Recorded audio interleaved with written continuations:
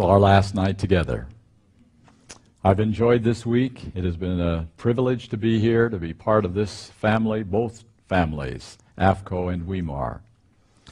Now, if you were expecting a nice Friday evening homily in which you could kind of sit back and unwind, not at all. I think you know me well enough by now. I'm going to ask you to put your thinking caps on tonight. We're going to deal with a very important subject. If we can get it going. Is it not on? Thank you very much. It would help, wouldn't it? There we are. Dale Ratzlaff, a prominent ex-Adventist minister, has written, "Does the Seventh-day Adventist doctrine of the cleansing of the sanctuary and the investigative judgment distort, undermine, or contradict the one and only New Covenant gospel of grace?" That's the question. Exactly why has there been so much opposition to the judgment beginning in 1844? Less than 2 years following 1980, former Adventist professor Smuts Van Rooyen was asked in an interview, "What do you see as being wrong with the Adventist doctrine of the investigative judgment?" This was his answer. Let me answer that by reading a statement from Ellen White. She wrote this in the book, The Great Controversy. "Those who are living upon the earth when the intercession of Christ shall cease in the sanctuary above are to stand in the sight of a holy God without a mediator. Their robes must be spotless. Their characters must be purified from sin by the blood of sprinkling. Through the grace of God and their own diligent effort, they must be conquerors in the battle with evil. While the investigative judgment is going forward in heaven, there is to be a special work of purification, of putting away of sin among God's people upon the earth. What the investigative judgment boils down to in practice is this. When John Doe confesses the sin of impatience, that sin is not canceled, but recorded. The blood of Jesus has simply transferred the sin from John to the sanctuary. In the judgment, John must face that sin again. If by that time he has not overcome the sin, it remains against him. This then makes it imperative that John overcome every sin he has ever confessed. He must, in fact, reach perfection. Now, perfectionism is a terrible thing, and it leads to devastating insecurity in one's Christian experience. But perfectionism is an integral part of Mrs. White's investigative judgment doctrine." So, the real issue is not 1844, but righteousness by faith. Specifically, the teaching of victory over all sin before Jesus comes. Now, to make his case, he had to change victory over all sin to perfectionism, which is a human attempt to be perfect in order to be saved. In other words, a straw man to make perfection repugnant to us. Some years later, Morris Venden wrote in his book, Never Without an Intercessor, "The dialogue concerning the investigative judgment and related topics within our church today seems primarily an attempt to settle on our beliefs concerning sin and righteousness and salvation." He's exactly right. That's what it's all about. It's not about 1844. In his most recent book, For the Sake of the Gospel, Desmond Ford wrote the following, "I would also strongly recommend Woodrow Wilson's book, Ellen White on Salvation." That word salvation is the key. His wife Jillian said it this way, "It was Ford's emphasis on righteousness by faith that led him to see the necessity for reinterpretation of the Seventh-day Adventist scheme of prophecy." Why did he deny 1844? Because of his emphasis on the gospel. So it's very clear that all of the discussion about the judgment and the final atonement and the most holy place is really about the gospel and the plan of salvation. That's the issue at stake. So for Desmond Ford and others, be they former, current, or non-Seventh-day Adventists, who hold to this salvation theology, the following are the key points. Involuntary sin. Now that is the belief that all become sinners simply by being born. Then you're a sinner under condemnation. Number two, the unfallen nature of Christ. That's the belief that the humanity that Christ took upon himself was the sinless nature of Adam as it was before the fall, or that he had a hybrid nature, partly fallen and partly unfallen. Number 3. Stay where we are. Salvation by justification alone. The belief that the ground of the Christian salvation includes justifying righteousness declared only as distinct from the transforming, empowering righteousness of regeneration and sanctification, which they believe are only results of salvation. You've been saved by justification, then sanctification comes along. Number 4, justification as exclusively declarative and not transformative. That's the belief that justifying righteousness only declares a person righteous as distinct from actually making him righteous. And finally, number 5, the imperfectibility of Christian character, which is the belief that even through imparted divine strength, perfect obedience to the divine law remains impossible for the Christian in this life. Now, there's also the question of whether the atoning ministry of Jesus Christ was finished on the cross. Now, the finished work of Christ concept is not the simple truth that Jesus died for the whole world and brought an end to the Old Testament system of sacrifices. It's more than that. Here are some sample statements. Jesus Christ took away your sins 2,000 years ago. God forgave us 2,000 years ago, and with his death, it is finished. So, logically, this leads to the belief that all of our sins, past, present, and future, have already been forgiven. And that once a person accepts Christ, those sins that are forgiven are surely more than past ones. Future sins also are forgiven at that moment. Adventist advocates of this teaching have used such terms as overarching forgiveness or the umbrella of eternal grace, and have at times illustrated the concept by a man with a black suit with a white umbrella overhead. One author said, who believes like Ford, salvation is based on justification alone. He declares that the righteousness God produces in us has no saving value. And again, Desmond Ford insists that the final blotting out of believers' sins takes place when one accepts Christ, without any need for a future blotting out of recorded sins in a heavenly judgment.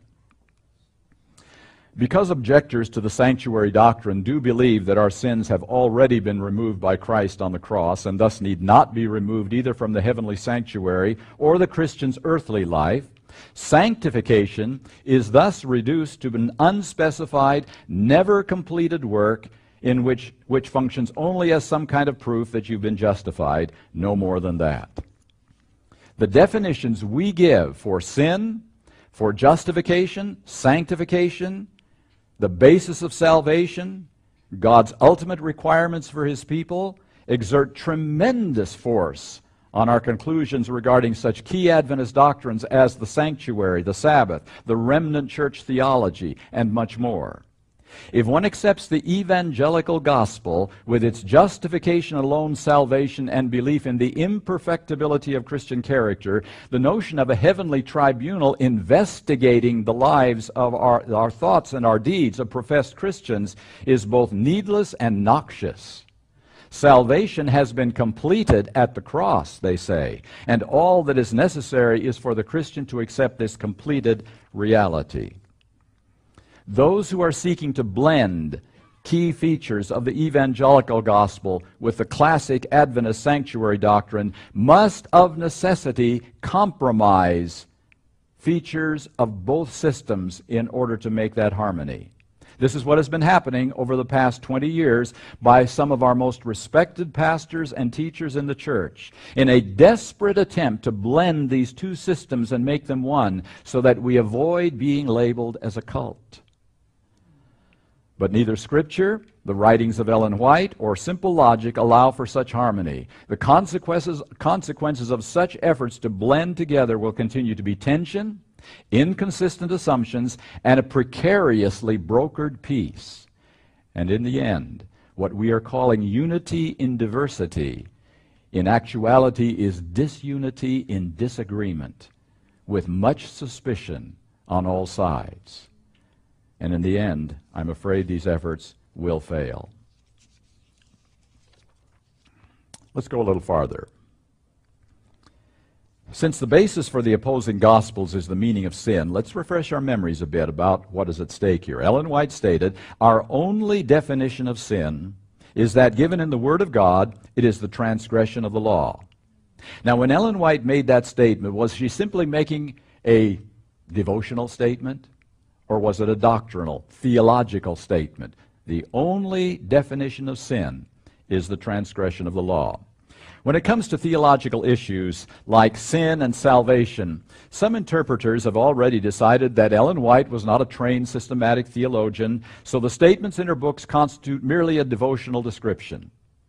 The Bible tells us that Jesus came to save us from our sins, which means that our understanding of sin is interrelated to other issues like justification, sanctification, the high priestly ministry of Christ, and the heavenly sanctuary.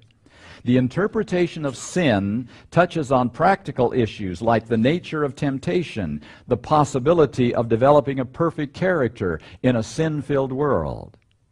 We're going to talk for a little bit about paradigms. A paradigm is a pattern of thinking to explain observed data, usually based on unproved but reasonable assumptions. One paradigm, for instance, says the earth is the center of the universe. Another paradigm says the earth is on the edge of a galaxy in the universe. The Ptolemaic paradigm did not just morph into the Copernican paradigm by some adjustments along the way. Rather, it was replaced by a new paradigm which was diametrically opposed to it and was incompatible with it. As the scientist Leonard Brand stated, putting the sun in the middle of the galaxy is one option, putting the earth in the middle is another. One can't make a compromise between them. We must choose one or the other. Now, how does all that relate to the interpretation of sin? The correct understanding of sin must be placed in the correct paradigm.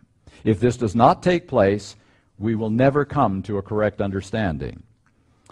The early church fathers, the early leaders of the church, were heavily dependent upon Greek philosophy for their understanding of the doctrine of God, the doctrine of man, and the doctrine of sin. Augustine, he believed that God sovereignly predestines all that happens, including both sin and evil and salvation and righteousness. It's all predestined. The magisterial reformers like Luther and Calvin also tended to accept Augustine's views on this matter. Also, some Adventists tend to base their views of justification and sanctification on the view of the reformers. So how did this paradigm influence the meaning of sin? Here is from Augustine. The newborn infant, as well as the middle-aged person, is corrupt and guilty because of the connection with Adam. For instance, he stated that before the fall, people are free from sin, but after the fall, people are free to sin, but not free not to sin. Thus, sin, righteousness, salvation, and damnation are all the results of God's decision, not yours. If you cooperate with God and be saved, it's because He decided that, not you. And if you are lost, you had nothing to do with it. The doctrine of original sin has its basis in the doctrine of predestination as interpreted by Greek philosophy. Under the Greek philosophical paradigm expressed by Augustine, freedom not to sin does not exist. If that's the case, then to define sin as transgression and hold a person accountable for it makes absolutely no sense, since a person was merely carrying out the irresistible will of a sovereign God. So let's compare that with a few statements, great controversy statements. It is Satan's constant effort to misrepresent the character of God, the nature of sin, and the real issues at stake in the great controversy. His sophistry lessens the obligation of the divine law and gives men license to sin. So why does the devil want to misrepresent the nature of sin? Because he knows that misrepresenting that doctrine will lead to a lessened obligation of God's divine law. Another statement. The teachings of heathen philosophers exerted an influence in the church. Many who professed conversion still clung to the tenets of their pagan philosophy. Serious errors were thus introduced into the Christian faith. Prominent among these was the belief in man's natural immortality and his consciousness in death. So on account of this body-soul dichotomy, the experience of salvation takes place in the timeless soul that has no causal connection with the body.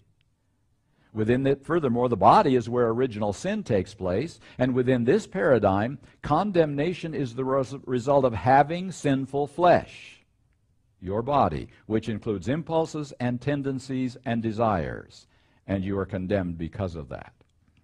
The immortality of the soul, as considered within the paradigm of Platonic philosophy, assumes the absolute sovereignty of God and the total depravity of man.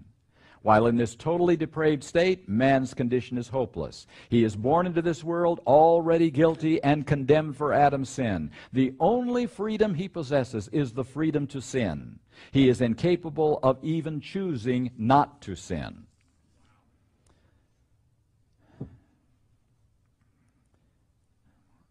Ellen White again.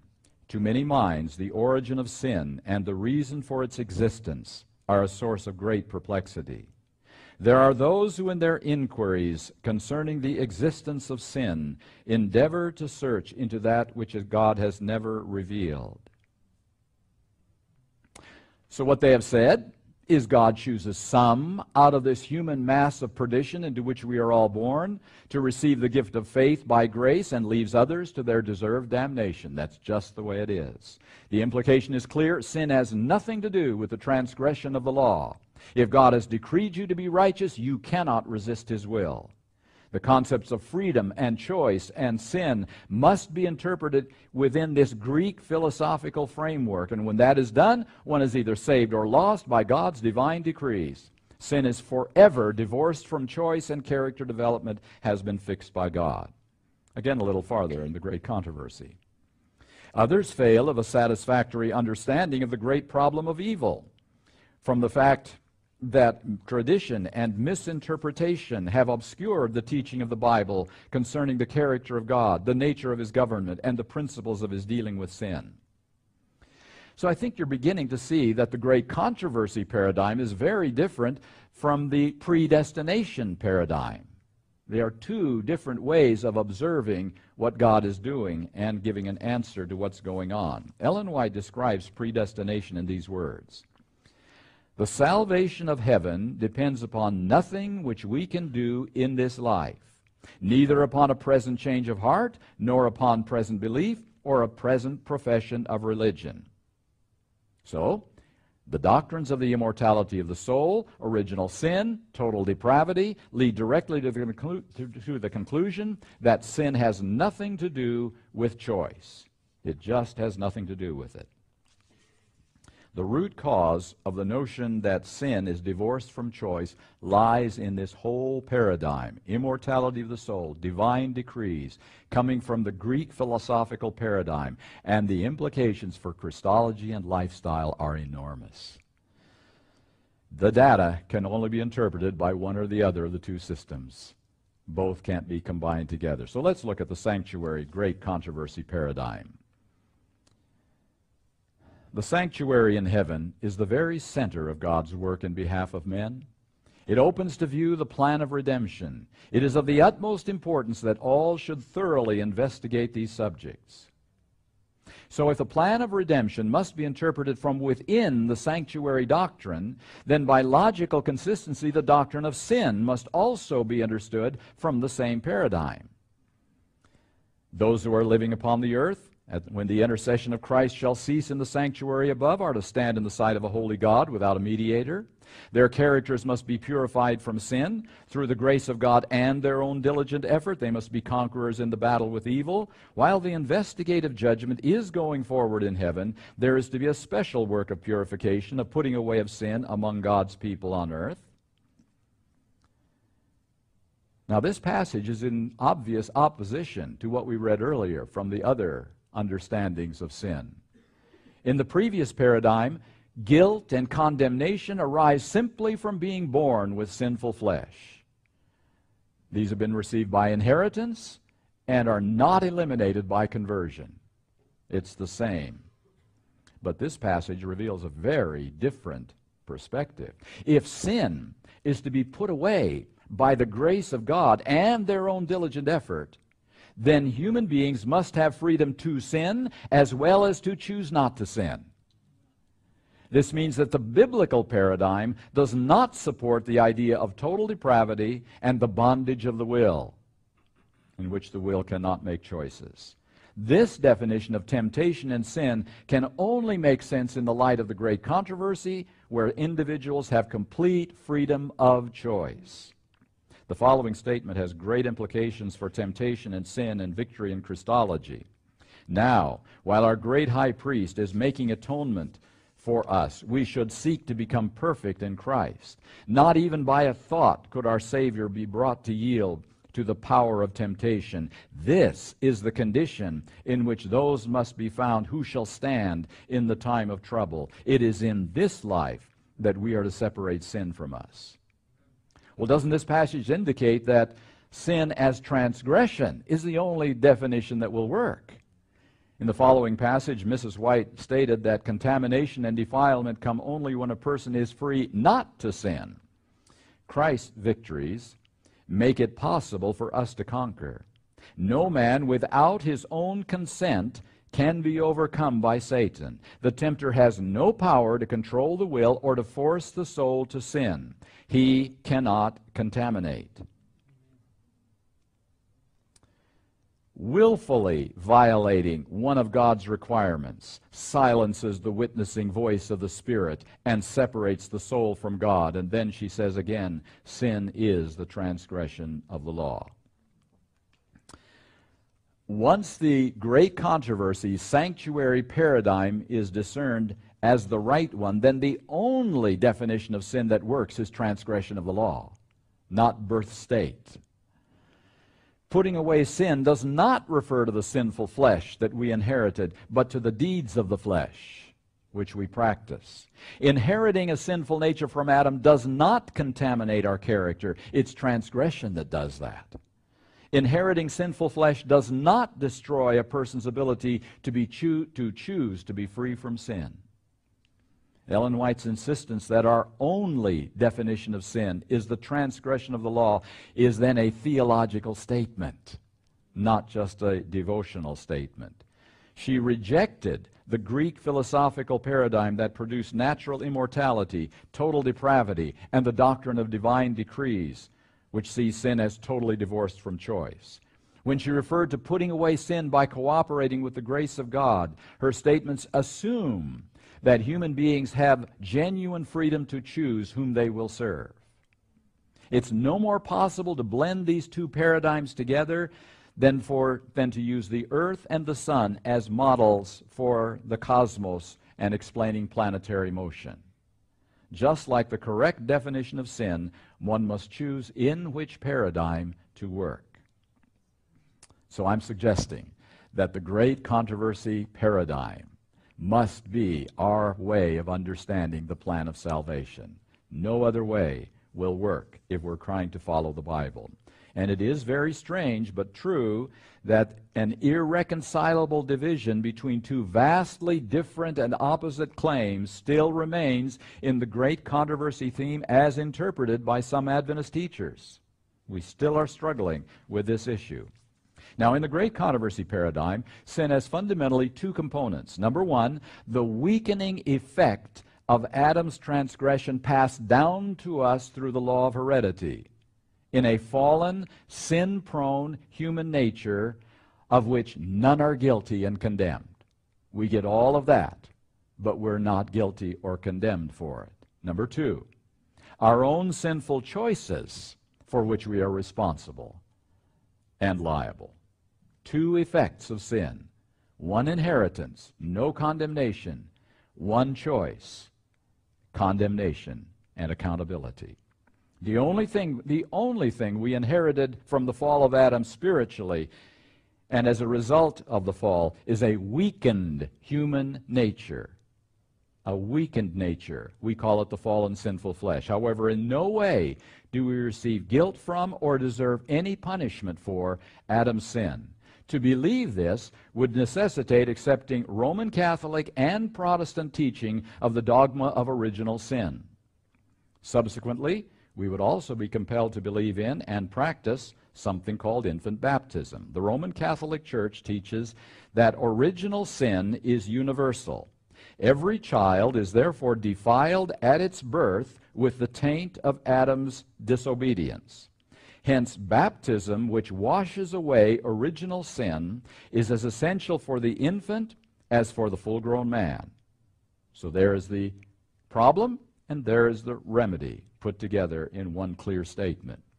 The Augsburg Confession of Protestant Princes said, "Since the fall of Adam, all men are born in sin, which places under condemnation and brings eternal death to all who are not born again by baptism," now that's infant baptism, "and the Holy Ghost." So the Catholic and the Protestant definition are exactly the same on this point from the Reformers' times. Now this teaching of original sin did stem from Greek paganism, channeled by Augustine into the Christian church, into the Roman Catholic Church, held by the majority of Protestants since the Reformation. It is the false belief in original sin that logically requires that Christ assume the nature of man before he fell, to free him from the guilt of original sin, so he would not be born as we are. They say, if he were born with a sinful nature, he also would need a Savior. We hear that much within the Seventh-day Adventist Church. The next logical step, of course, is accepting the false belief of the Immaculate Conception of Mary, the mother of Jesus, so that Jesus could receive a sinless human nature. The Protestant version is just a little different. Not Mary, but Jesus skipped 4,000 years of heredity with some kind of Immaculate Conception, I guess. False belief about the nature of sin inevitably leads to false beliefs about the nature of salvation and how God saves sinners.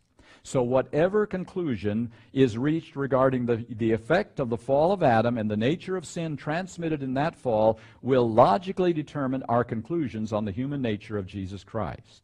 Norman Gully wrote that the two conflicting understandings of the human nature of Christ spring from two different understandings of what constitutes sin. And he's absolutely right.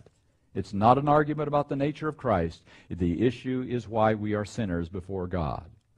The truth is, Christ became one of us. He took on himself at his incarnation the same weakened, fallen, human, raw material that we inherit, that we have as a result of the fall. Sinless human nature before the fall couldn't even die, but sinful human flesh after the fall could die. Now at his incarnation, Jesus then took on the fallen, weakened nature of humanity, the same humanity of the men and women he came to save, which was the whole point of his becoming a human being. He came to be one of us, as we are. Jesus took on the same, quote, sinful flesh of the fallen human nature to which we are subjected, and he defeated the power of sin in that weakened nature. That's the marvel of his victory. As Jesus relied on and received strength God's strength to do all that he did, so we can, in complete surrender to Jesus Christ, experience victory and salvation from sin. The gospel takes a different turn.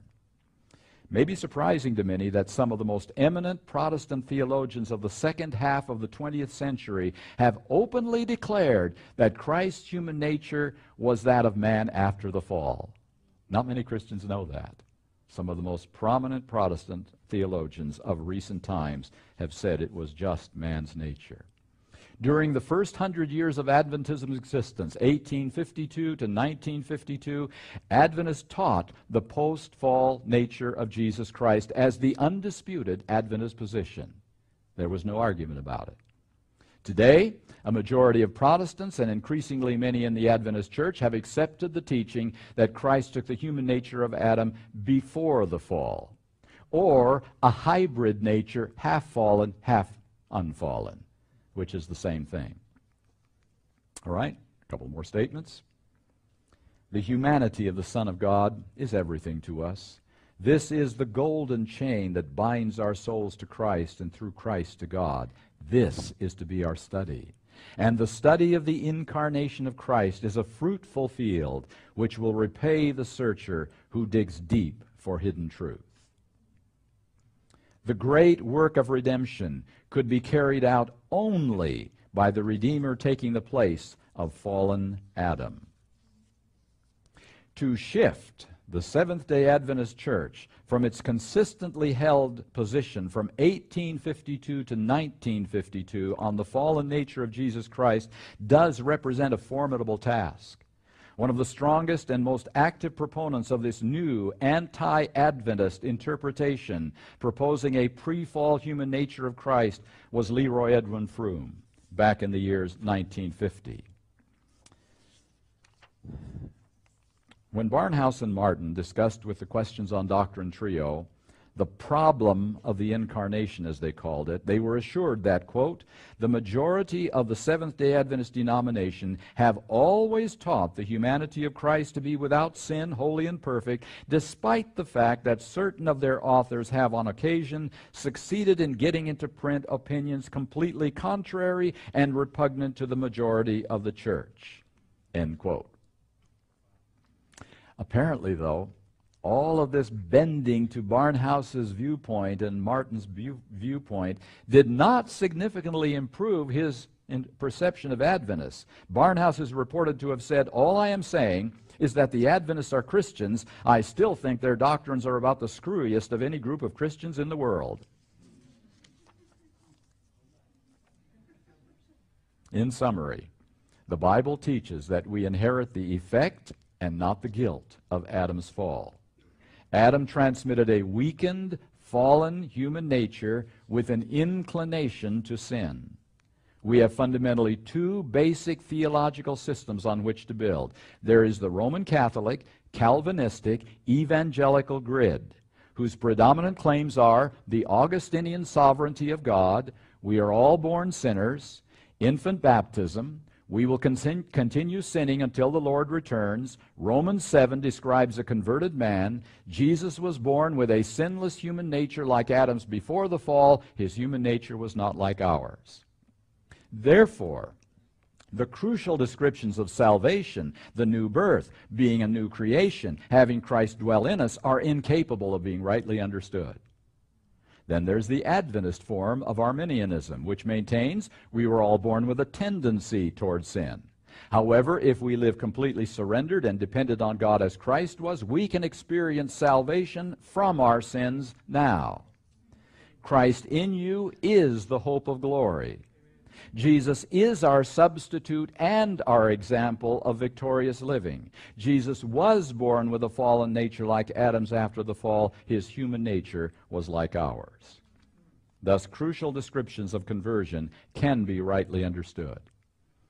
Attempting to resolve the debate over Christ's human nature cannot be done by amalgamation of the pre-fall and the post-fall interpretations. It's a question of one or the other, and we really better know which it is. Questions on Doctrine was the ultimate Trojan horse that officially opened the floodgates of Catholic and Calvinistic theology into the divinely established Seventh-day Adventist belief system. That book attempted to reverse 100 years of Adventist teaching on the fallen nature of Jesus Christ. This part of our church history may help us understand the internal disunity regarding Christian standards today, our remnant identity, the reasons for the delay of Christ's second coming. As Zurcher pointed out in his book, Touched with Our Feelings, if we are mistaken about the human nature of Jesus, we risk being mistaken about every aspect of the plan of salvation. We may fail to understand the redemptive reality of the grace bestowed upon humans by Jesus to set humanity free from the power of sin. Ellen White said in Bible Commentary, Volume 7, page 929, in our conclusions, we make many mistakes because of our erroneous views of the human nature of our Lord. When we give to his human nature a power that is not possible for man to have in his conflicts with Satan, we destroy the completeness of his humanity." End quote. And my friends, we simply do not have the power of Adam's unfallen nature. What a power that would be. Or even a hybrid, partly fallen, partly unfallen nature. We don't have that power either. Why then do some strategically placed conservative Adventists persist today in holding to the pre-fall view? I can think of 3 reasons. First, respect for authority. What is assumed and what is taught through the church's established channels, especially if its promoters appear gracious, deeply committed to Adventism, faithful to classic Adventist teachings, it's easy then to accept what they say on this also and just take it for granted that they know what they're talking about. Such persons often ask themselves silently, if not vocally, how can so many good, intelligent, obviously committed Seventh-day Adventist Christians be wrong? Respect for authority.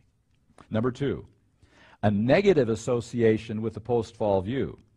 The assumption has been widely promoted during recent years that belief in post-fall Christology is a trademark of critical, anti-denominational malcontents more interested in throwing rocks at the church than building it up. And you don't want to be part of that group. Number 3, a pious revulsion at the thought of Jesus experiencing fallen, fleshly temptations. The idea of our pure, spotless Savior having anything that could be called sinful is abhorrent to certain ones. To think of inherited desires pulsing through the nerves and senses of their unblemished Lord, even if thoroughly resisted by a sanctified will, is deeply disturbing.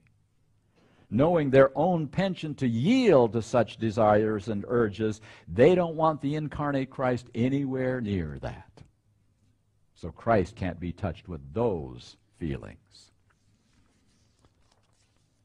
Now, what bearing do the issues of sin and the nature of Christ have on the daily experience of salvation, justification, and sanctification? I'm going to share briefly 2 letters to Ministry Magazine, one from a Catholic priest and one from a Lutheran pastor. Both referred to the joint declaration on the doctrine of justification by the Lutheran World Federation and the Catholic Church. It details a common understanding of our justification by God's grace through faith in Jesus Christ. Our common understanding. Lutheran and Catholic. Roman Catholics and Lutherans now agree on the essence of justification by grace through faith. And a reference in this letter is made to Benedict's wonderful paper on justification, which he gave last year. Could it be that false views of sin and the nature of Christ are blurring the lines between Catholicism and Protestantism on practical issues of the gospel like justification by faith? The truth is, the Adventist gospel, that's the title of tonight's message. Do we have an Adventist gospel? The Adventist gospel is not the typical Catholic nor the typical Protestant gospel, which is why it's not liked by either side. Here's an example of the unique Adventist understanding by another letter writer to Ministry Magazine. First of all, quoting Ellen White, "It is by continual surrender of the will, by continual obedience that the blessing of justification is retained," end quote. This theme, the letter writer says, is repeated throughout Scripture. By the way, this places a major emphasis on sanctification if we're going to have continual obedience, continual surrender of the will. Continuing, here is where many Protestants and Catholics fail equally, substituting church traditions for the standard of God's Word. Christians are fully justified from the first moment they believe on the basis of Christ's works and none of their own, yet this free gift may be lost if we fail to appropriate the other blessings that come with it, conviction of God's will and the power to carry it out. In other words, justification without sanctification is a false gospel, is what the letter writer is trying to say. A little story. Johnny loved sledding. One snow white day, Johnny climbed a hill behind his house that he had never slid down before. It was steep, so he knew he'd really fly down that hill. His mom was out in the backyard and saw the sled bearing her son speeding down the hill. And then she saw a hidden, neck-high, barbed wire fence that he was speeding toward. "Lie down," she screamed. Against the blinding white snow, Johnny didn't see the fence nor any reason at all to lie down. But he heard his mom's command, and he did what he had always done. He obeyed. Lying back on the sled, he flashed under the barbed wire and into his mom's arms. Johnny brings us face to face with a question that every one of us has to answer. Are we to obey God even when you don't understand why? Does a trust relationship with God ask for obedience even when we don't understand God's commands? Don't know why He says it. We all have one great pressing need in common. The need to base our faithfulness to God on His trustworthy promises to us, because they're always right, even when we don't know why. Without understanding, being willing to act before the fact. Obedience before complete understanding, because we trust God, sets the Adventist gospel apart from all other versions of the gospel. Remember, righteousness is supposed to be by faith, isn't it? We trust God. And it's always connected with always unquestioning obedience. We never quibble when we hear God's call. This is why only the Adventist gospel can honestly speak of true Christian perfection. Christ's pure attitude motivated absolute obedience, resulting in a complete relationship with His Father. That's true perfection. Ellen White says this sacrifice was offered for the purpose of restoring man to his original perfection, yea, more, to give him an entire transformation of character. So the imparted righteousness of Christ is the work He does in us, a oneness with Him. That's what being made perfect in our sphere really means, transformed inside out. It is to be perfectly one with Him. Our attitudes are changed, motivating obedience to Him to reflect Him fully. We grab a hold of everything about Christ we can get hold of, everything which shadows His glory we want to have. By beholding, we become like Him and are changed into His glory. Scientists have recently discovered a way to make what they think is the first 100% perfectly flat and smooth surface on highly machined and polished glass. It's so flat and so smooth that when one sheet of glass is slid over the other sheet, displacing all the air, the bond between those molecules becomes so great that it is nearly impossible to separate the two sheets of glass. They are truly one. The righteousness that Christ wants to impart to us is the perfect oneness we can have through His Holy Spirit's leading. Obedience motivated by genuine love allows Him daily to grind us and polish us until we are so absolutely bonded to Him that it will be nearly impossible to separate us from Christ. This unique and precious Adventist understanding makes it especially difficult to hear the previous editor of the Adventist Review say, "The issues frequently heard involve Christ's human nature and Christian perfection. A small but vociferous minority continue to urge the ideal of sinless perfection. They do not have the support of church leaders, however," he said. He said, if we are to speak of uniqueness concerning Adventist doctrine, then it is the configuration of doctrines rather than in individual beliefs. What did Ellen White say? There is as great difference in our faith and that of nominal professors as the heavens are higher than the earth. Raymond Cottrell, writing in the Review in 1958, said, were Seventh-day Adventists to yield their distinctive teachings in order to win and wear the robe of theological respectability, they would doubtless be accepted by other Christian bodies, but in so doing they would be traitor to the truths that have made them a people. They would no longer be Seventh-day Adventists. Satan is now using every device in this sealing time to keep the minds of God's people from the present truth and to cause them to waver. I saw a covering that God was drawing over his people to protect them in the time of trouble, and every soul that was decided on the truth and was pure in heart was to be covered with the covering of the Almighty. We need to be enlightened in regard to the plan of salvation. There is not 1 in 100 who understands for himself the Bible truth on this subject that is so necessary to our present and eternal welfare. The promise of the most holy place is the promise of perfection of character, perfection from all sins, both known and unknown. By ignoring these two apartments and teaching only the blessing of the first apartment is in essence saying there's no difference. It is marching back to Egypt, back before 1844. It is attempting to close the open door and open the closed door. The enemies of the present truth have been trying to open the door of the holy place that Jesus has shut, and to close the door of the most holy place which he opened in 1844.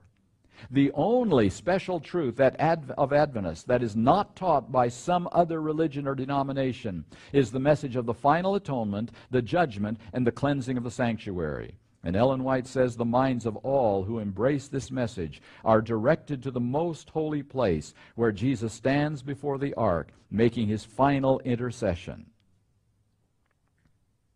And then she says everything that is imperfect in us will have been seen and put away.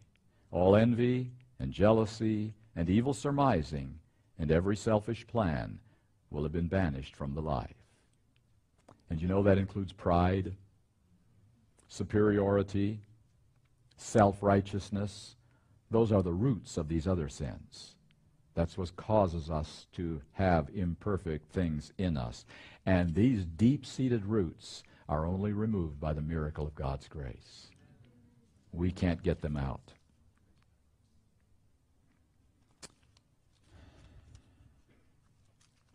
Why should this procedure be delayed until 1844? God is seeking to prepare a people who will have unqualified conquest of evil in their lives. Why? To forever demolish the charges of Satan against the character of God.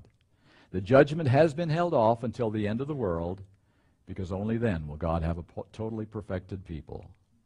Yes, God could use a man like Martin Luther without any question whatsoever.